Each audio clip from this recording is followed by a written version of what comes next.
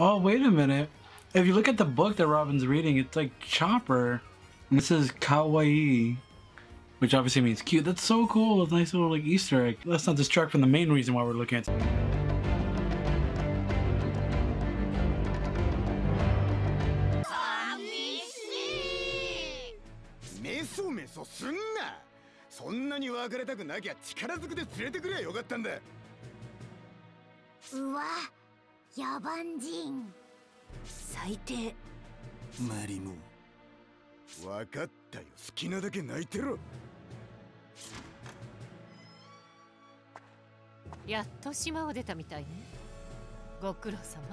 Of course, they just have her ass in frame like that. Perfect.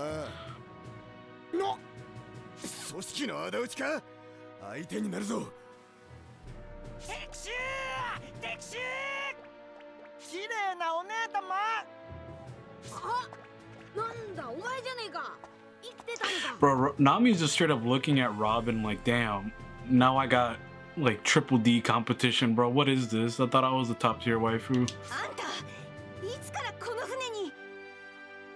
Monkey D. Luffy. あなた、私に何をしたか忘れてないわよね。おい、お前、嘘つくな。俺は何もしてねえぞ。いいえ、耐え難い仕打ちを受けました。責任取ってね。意味わかんねえやつだな。どうしろってんだよ。私を仲間に入れて。はあ？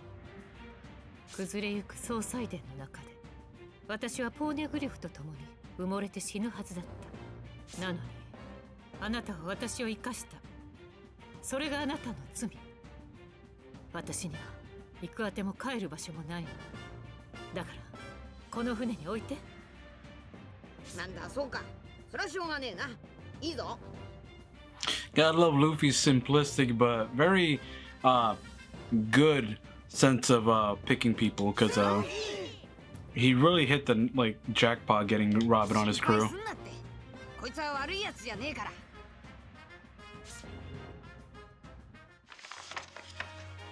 ロビンを仲間に加えグランドラインを進むルフィたちだが、ログポースが空を示すという事態に直面する。Oh, so for whatever arc we don't get, they're just gonna give us like a Cliff Notes version of it, but like, got it. Okay. I mean, it's fine with me. 空に島があるって？一体いつの時代の人間だよ。いいか、海賊が夢を見る時代はもう終わったんだ。ベラミーから売られた喧嘩をあえて買わず、嘲笑や暴力に耐えたルフィたちは謎の海賊と出会う。空島はあるぜ。海賊が夢を見る時代が終わるって？え？おい、ぜははははは。人の夢は終わらねえ。笑われていこうじゃねえか。高みを目指せば出す拳の道からねえ喧嘩もあるもんだ。Does Amir or his wife look like the perfect person you would see in New York or New Jersey, bro? I live in New Jersey, so like I see. So I say that. スカイピアへと到達した。空島での冒険を終え深く損傷したゴーイングメリー号。 Damn, they're really just gonna axe Eneru? Like not even mention my boy? He's like literally one of the coolest Logia users ever. And they just skip him. Alright, cool. ルフィたちの前に現れた海軍大将青生地と交戦。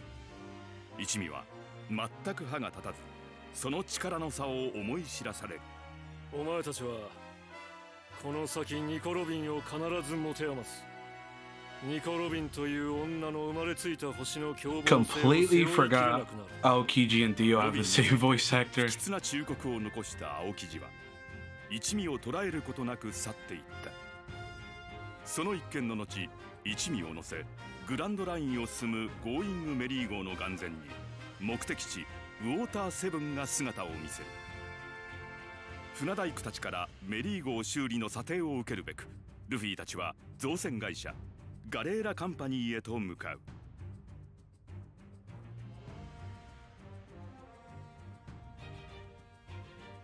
メリー号が直せねえって？なんでだ？おめえらすげえ船大工なんじゃねえのかよ。査定の結果は聞いただろう。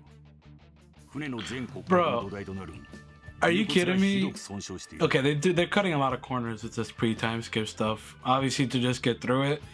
But they couldn't even make an iceberg character model. They have his picture, like that's the game's picture.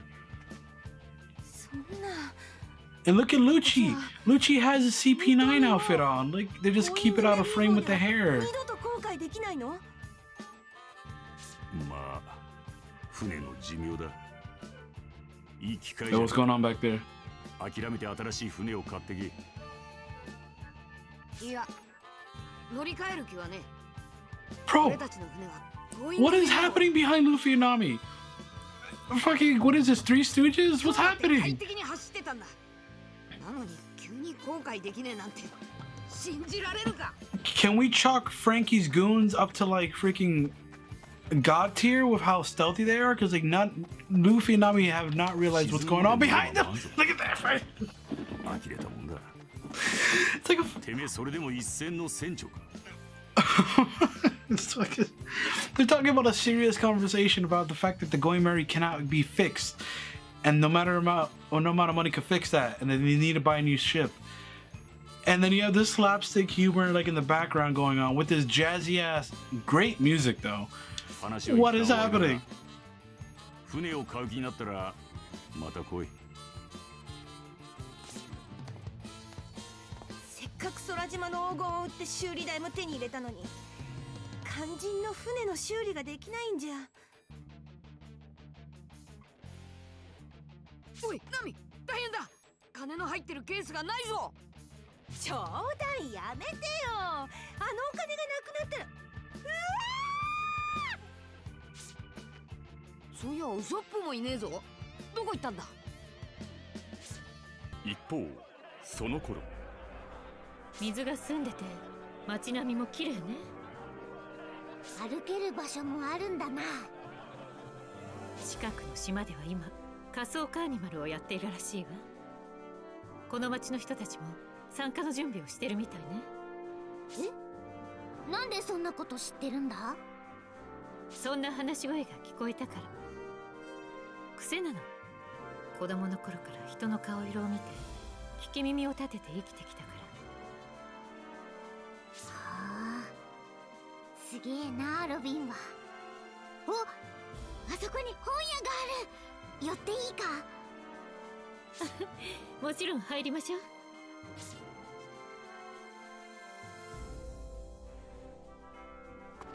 CP9 です。 Are you kidding me?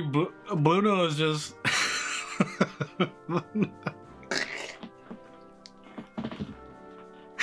He's not even wearing his outfit that he has like to be in disguise. He just posted up like it's a club in the daytime and he's just like, yo, CP9. That's hilarious, dude. ロビン、どこ行ったんだ？おーい、ロビン！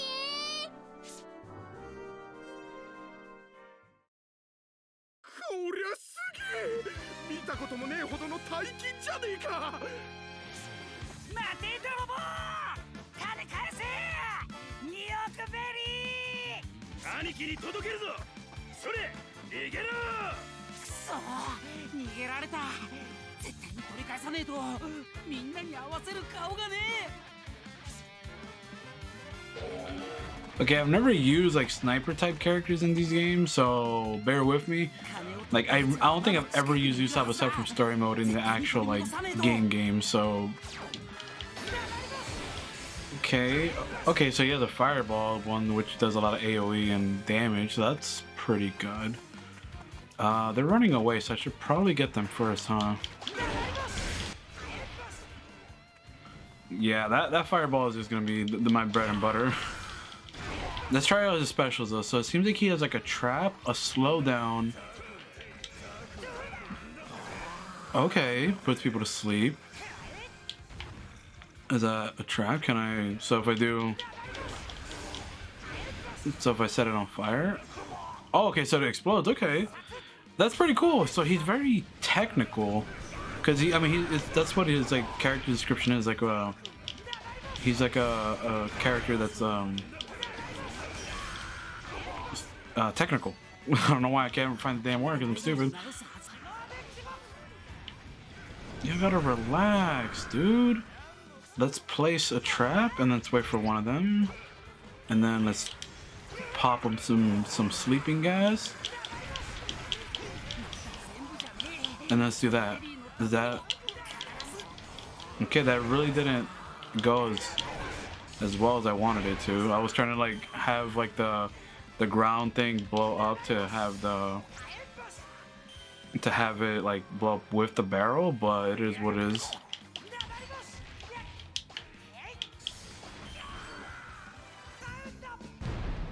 Boss of the Frankie family. What does he have for aerial stuff? Oh, the hammer, nice. He only has like a one hit in the air. I guess that's... What is that? I have no idea. Okay, interesting. So Usopp has like a one hit smackdown with the hammer. That's cool. Alright, Frankie, go to sleep. I'll give him this. Frankie, at this point in the story, do you remember this good? Don't go up against me if you want to live. Yeah, Frankie in this arc was actually like, to me, like really scary. Like how badly he beat up Usopp and everything. It was like actually pretty nuts what happened.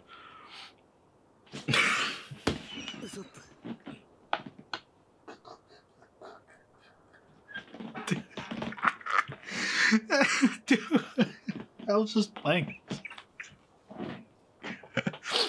I was just playing as him. This scene is not supposed to be funny, but like it just cut from me like killing like about 2,000 people, and then it's just like, boom.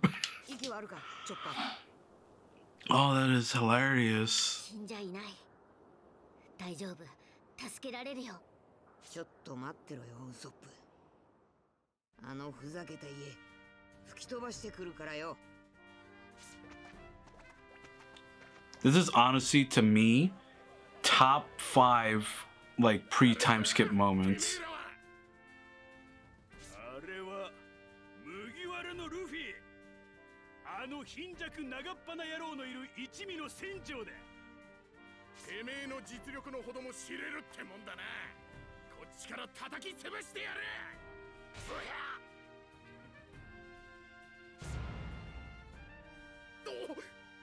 ちょっと待ておめえら。金だろ。返してほしいのは残念だがここにはもうねえ。フランキーの兄貴が持って買い物に出ちまったんだ。つまりここでどれだけ暴れようとも金は戻っては。It's not even about the money anymore at this point. Exactly. Like, this part of the story, at this point, like, everyone's, like, really close with each other, and, like, they don't give a shit about the money anymore. They never give a shit about the money anymore if it concerns their friends. Bro, when Luffy said that, I mean, here it's cool too, but in the anime, or in the manga, like his face, bro, I don't think Luffy has ever said to anyone that he would crush every single bone in their body. Like, he's never said that to anyone except the Frankie family, at least from what I remember. Like, he'll always say, "Oh, I'm gonna beat him up," or I'm gonna kick their ass." But like, this is like they were angry. This was like one of the best part. This section of One Piece, of any Slap Me Water 7, is peak One Piece. Okay, Frankie. どこへだよ。参ったな。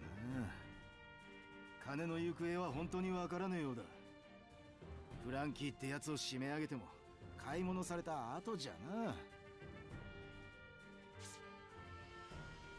おい、ウソップの応急処置終わったぞ。とにかく船に戻るか、ルフィ。船よ。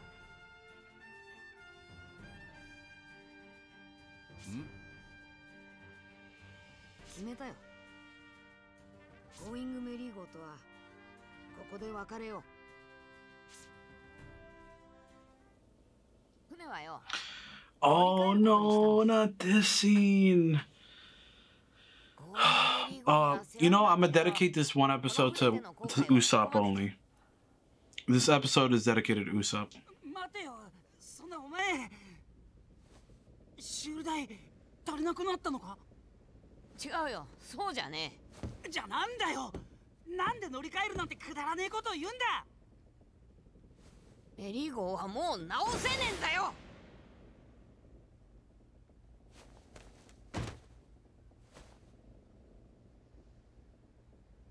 お前一流と言われる船大工たちがもうダメだと言っただけで今までずっと一緒に海を旅してきた大事な仲間をお前はこんなところで見殺しにする気か。じゃあお前に判断できんのかよ。お前は船大工じゃねえだろ、ウソップ。そうだ、それがどうした。絶対に俺は見捨てねえぞ、この船を。これは俺が決めたことだ。今さらお前が何言ったって意見は変えねえ。いいかルフィ、誰でもてめえみたいに前ばっかり向いて生きていけるわけじゃねえ。俺は傷ついた仲間を置き去りにこの先の海へなんて進めねえ。いい加減にしろお前。ルフィ、お前だけが辛いなんて思うなよ。だったら乗り換えるなんて答えが出るはずがねえ。じゃあいいさ、そんなに俺のやり方が気に入らねえんなら今すぐこの船か。バカ野郎が、てめえ今何言おうとしたんだ。めったなこと口にするもんじゃねえぞ。いや、いいんだルフィ、それがお前の本心だろ。なんだと。使えねえ仲間は次々に切り捨てて先に進めばいい。メリー号に見切りをつけるんなら俺にもそうしろよ。意見が食い違ってまで一緒に旅することねえよ。俺はこの一味をやめる。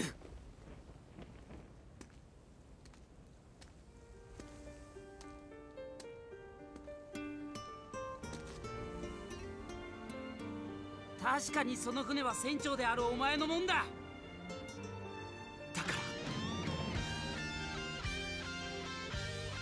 俺と戦え。俺が勝ったらメリー号はもらっていく。モンキー D ルフィ、俺と決闘しろ。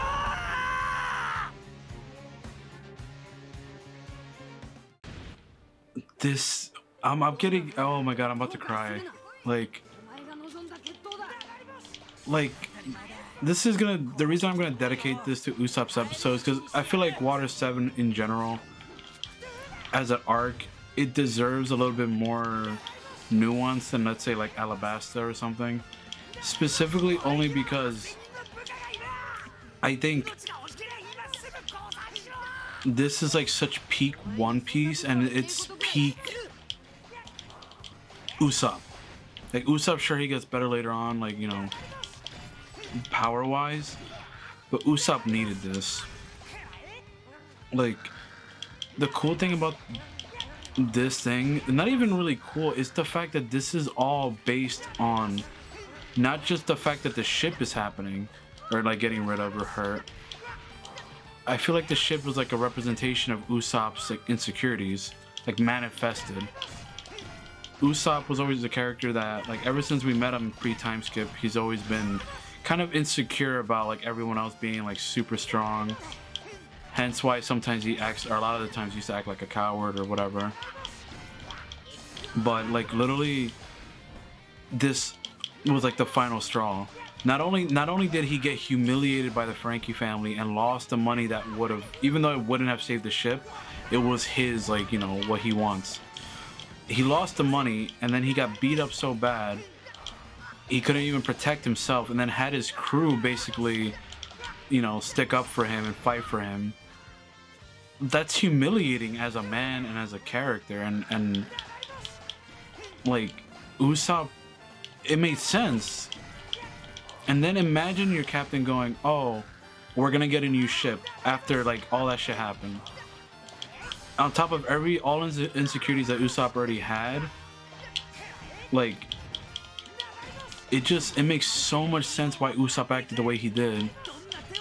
Especially when he said, oh, so that's how you feel? Like, whenever like a crewmate is like, you know, whatever, like you're just gonna look forward. Not everyone could look forward like you, Luffy. You know that what he would, you know. It's such a great character arc for Usopp, man. And for Luffy, because he needs to grow as a captain.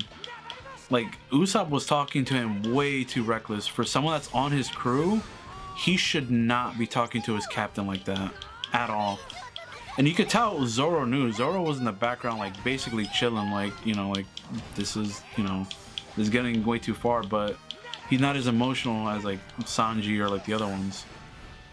But it just adds so much, like, complexity to Usopp's character.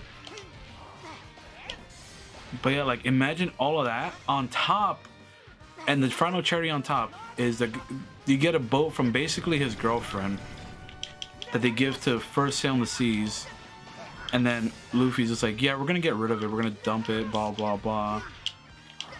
Because he's not thinking rationally at that point. He's just thinking like Luffy's gonna just dump it because it's old and it's broken, like it's no use for him anymore. So it's all of Usopp's insecurities piled into one gigantic moment that I felt had to be like coming, which is why like that's why I felt like this moment was due in One Piece, and it's what makes Water 7 and any sloppy so good. もらったぞ。お前の衝撃。インパクト。どうだチキショー。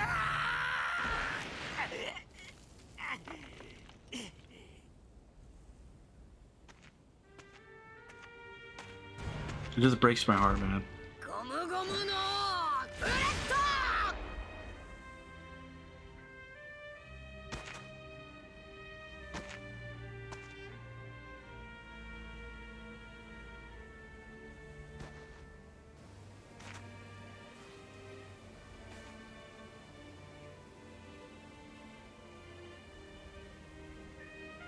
バカ野郎！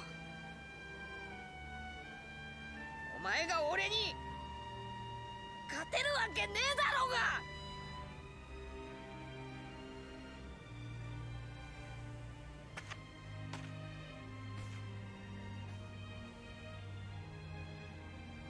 メリーゴはお前の好きにしろよ。新しい船を手に入れてこの先の海へ俺たちは進む。じゃあな、ウソップ。今まで楽しかっ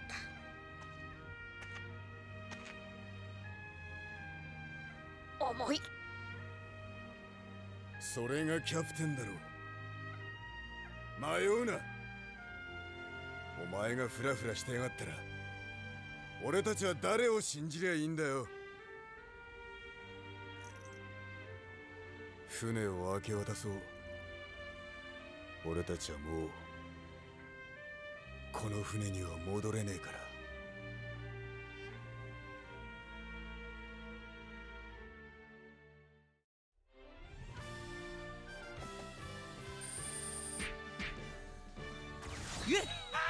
Oh man, I really wish they kept in the shot of Luffy going like crying after Zoro's speech under his hat.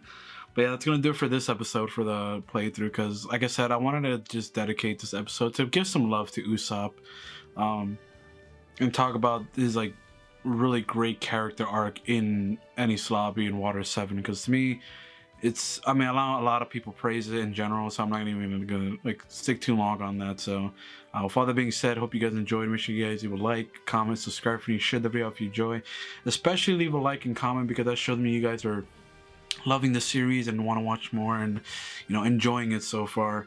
But yeah, love Usopp, love this moment, and I'll see you guys in the next one. Bye guys.